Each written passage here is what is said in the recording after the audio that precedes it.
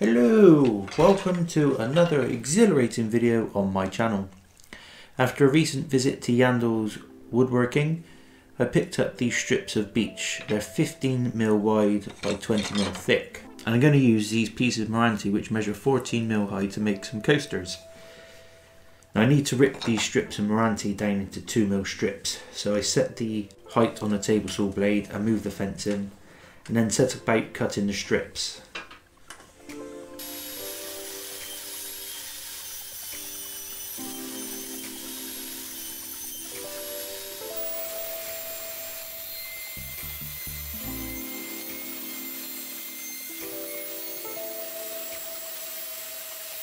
Then with all the pieces cut up, including my template piece, I could set about organising the pieces of wood in order of my preference.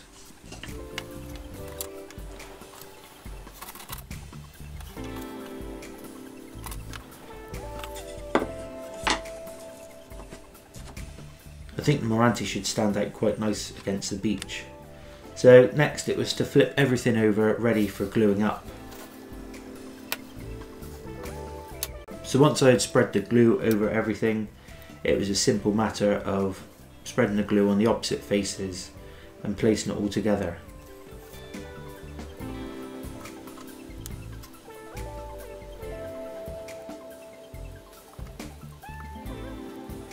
Then once I had placed everything together, it was time to clamp it up and bugger off for a cup of tea.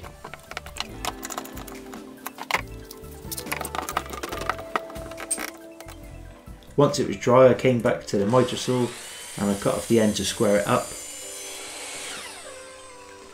And then I set a stop block in place and I could slide the piece over to it and simply cut off the width that I required.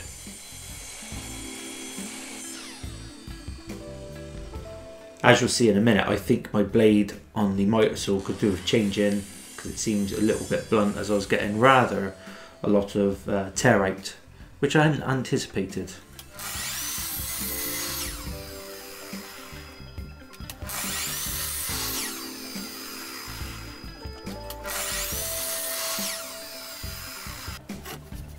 So then it was arrange them all again and insert the extra strips of Meranti and then slide them into the order I wanted. And then back to more gluing and more clamping.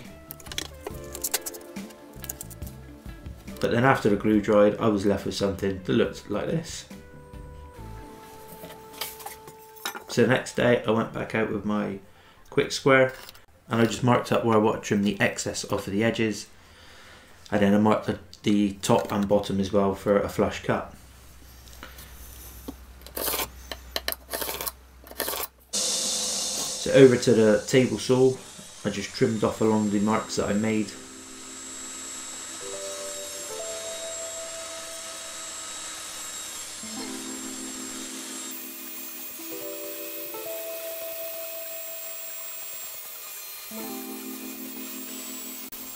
Squaring everything up. Now because the Meranti was a millimetre shorter than the beech, I'm going to have to run the face of it through the table saw and just trim off that extra mil that the beech sticks out. So I just did it here quite simply, raising the blade, did it in 4 passes in total.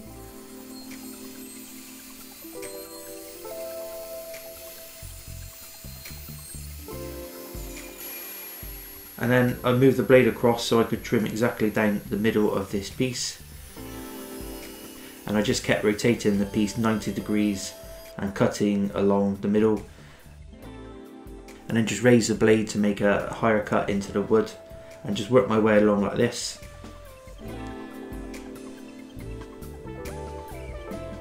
And it was quite trouble free, quite safe, and then the wood just split into 2.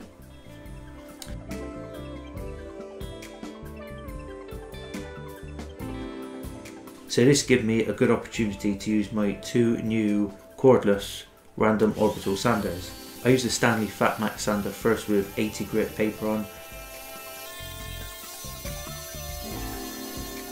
and I really like this sander. It's only got a 2 amp hour battery on, but it did really well. And then I moved on to the more finer sanding with the AEG sander with 180 and 240 grit papers, because it has a better extraction system on it than the Stanley, and I get hardly any dust using this one. I then rounded the corners over on the sander just to give it that extra bit of detail, and then I was going to use my block planer chamfer for the corners, but I was concerned I might get some chip out, so instead I just sanded them over and rounded them over so they look like this. And then after removing all the sanding dust, I set about adding a finish. I used this butcher's block oil, which is food safe, just in case my nan places her biscuits on her, but it didn't quite give it the oomph I was hoping it would give it, so I let it all soak in, and then I moved on to giving them 3 coats of lacquer, denibbing in between.